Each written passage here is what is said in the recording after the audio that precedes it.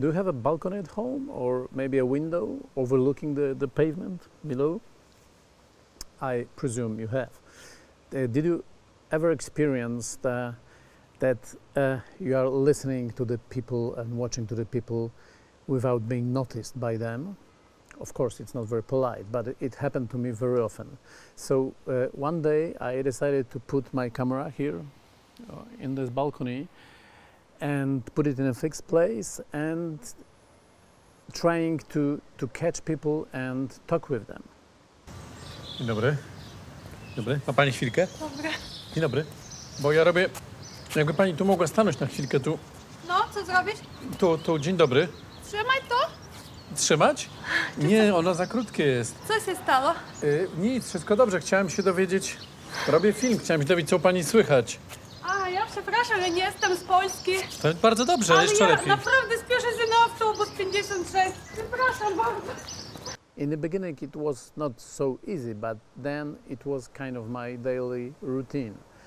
And I became like a part of the furniture of this building. And yes, they kept coming to my place and gave me their stories. So I became kind of secular confessional for them. Sens życia jest głęboki, ale to z czasem się dojrzewa do tego. Po co to życie jest? Po co? Właśnie. Po co? No. Żeby żyć dla kogoś. Nie dla siebie. A pan dla kogo żyje?